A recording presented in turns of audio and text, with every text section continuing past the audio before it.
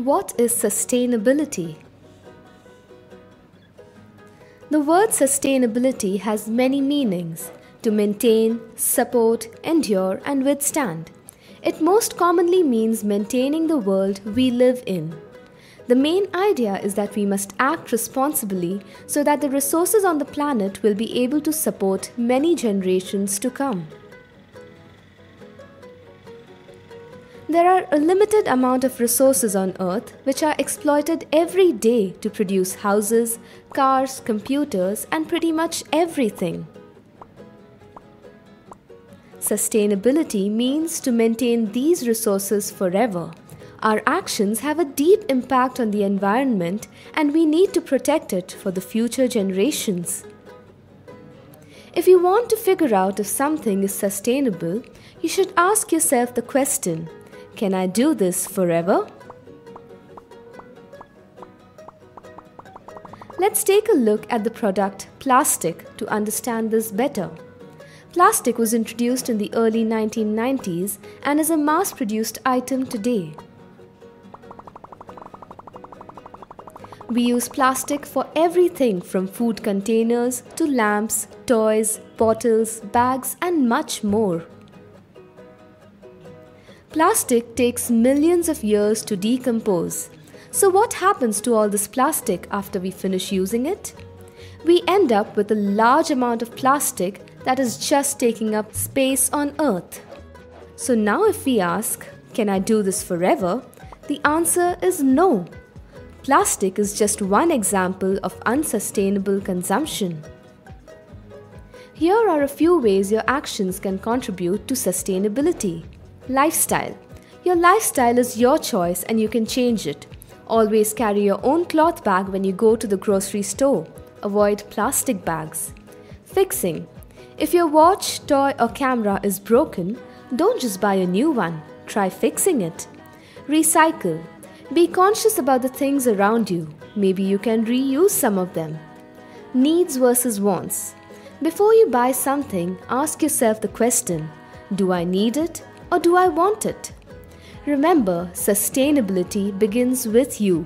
So act locally and think globally.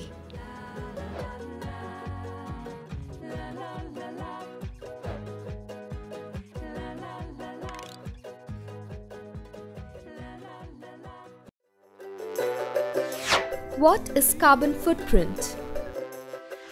Most energy produced in the world is done by burning fossil fuels such as petroleum and gas. You need petrol to drive your car and gas to light your stove. Your carbon footprint is the total amount of CO2 and methane gas you release into the environment by consuming energy. Save energy units. Using paper, for example, adds to your carbon footprint because it takes 15 units of energy to make paper from a plant. A plant takes 5 units of energy to grow into a tree. It takes 4 units of energy to cut the tree and transport it to the paper mill. It takes 6 units of energy to create paper in the mill. So next time, don't throw your books into the dustbin. Instead, you can give them for recycling and save our plants and energy. Save electricity. If you forget to switch off a light or a computer when you leave home, you are adding to your carbon footprint. So next time, don't forget to turn off the computer and switch off the lights before going out. If you're going to a friend's house close by, convince your parents to walk with you instead of taking a car or taxi.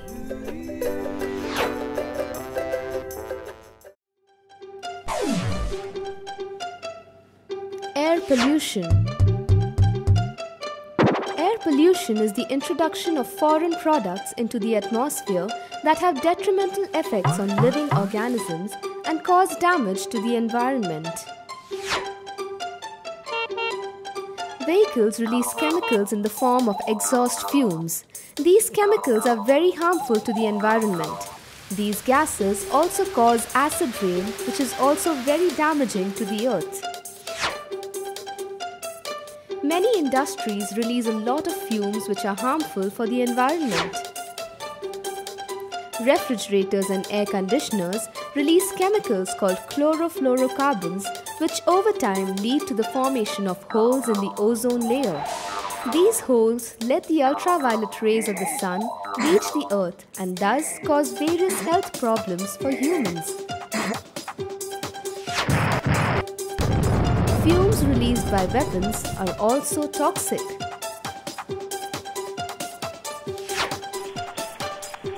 Volcanoes, upon erupting, eject tons of smoke and harmful gases. These toxic substances linger in the atmosphere for a long time, causing breathing problems for organisms. Naturally occurring radioactive materials inside the earth sometimes decay, releasing a gas called radon. It is considered to be a health hazard as it causes lung cancer if humans are exposed to it for a long time.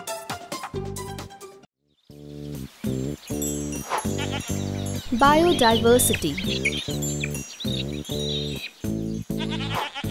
Biodiversity is the variety of animals and plants found on this planet, including the geographic locations they are found in. The diversity of species is not evenly distributed throughout the planet because life depends on many factors, including geography. For example, tropical regions support more life than polar regions. Plants, animals, and climate work together to maintain the balance of nature. They act as nuts, bolts, and oil of a perfectly tuned machine. The pyramid of nature's balance.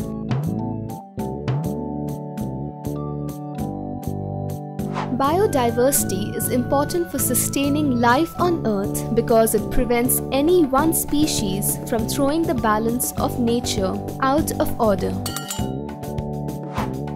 Snakes are not a welcome presence in our lives. So we fear them and try to get rid of them. One of the many things that snakes feed on is rats. If we were to kill all the snakes, we would end up having a terrible rat problem.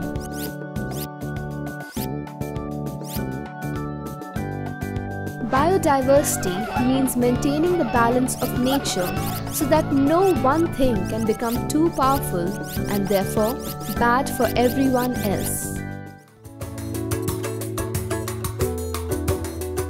What is the ozone layer? Have you ever wondered why cricketers paint their faces white? Or why your mother insists that you put on sunscreen lotion before stepping out every summer? The answer is UV rays. Ultraviolet or UV rays are harmful sun rays that can increase the risk of skin cancer, cataract, and harm the immune system.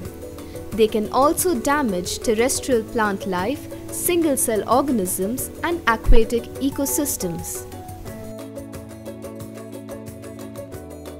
Life on Earth is protected from the UV rays by a layer in the stratosphere called the ozone layer. Ozone is a gas made up of 3 oxygen atoms. This layer is just about 3 to 5 millimeters thick. This thinly spread out gas has been protecting life on the Earth's surface from UV rays for billions of years. Our ozone shield is now being deteriorated due to certain man-made chemicals, primarily chlorofluorocarbons (CFCs) and nitrogen oxides. CFCs are a group of chemically similar gases used in refrigeration systems, air conditioners, aerosols, solvents, and in the production of some types of packaging. Nitrogen oxides are a byproduct of fuel burning, for example, from aircraft exhausts. What is the ozone hole? The ozone hole is not literally a hole. but an area wherein the total ozone amount is less than 220 Dobson units. The ozone hole has steadily grown in size up to 27 million square kilometers. Can we stop the depletion of ozone layer? Yes, we can. All we have to do is to reduce the production of those chemicals that cause the destruction of ozone, like CFCs and nitrogen oxides. So, encourage your parents, relatives and friends to make sure their refrigerators and air conditioners do not have CFCs. Activity: find out the names of scientists who discovered a recurring springtime Antarctic ozone hole. Find out about ozone gas that can be dangerous to our health. Segregation of garbage.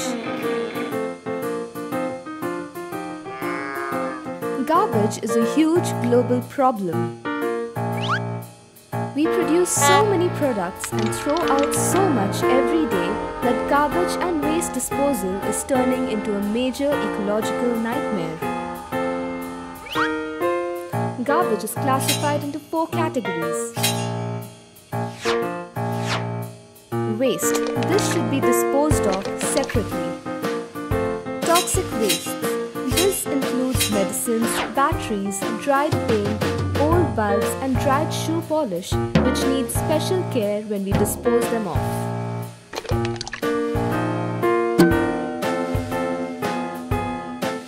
Wet or organic waste. This consists of leftover foodstuff and vegetable peels. This should be put in a compost pit and the resulting compost should be used as manure in the garden. Dry waste.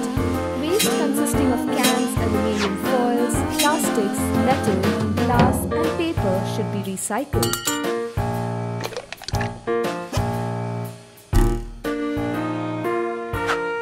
Encourage your parents to buy 2 separate bins for dry and wet garbage.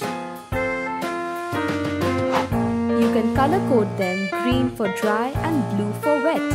Therefore, your garbage collector will be able to segregate the garbage easily.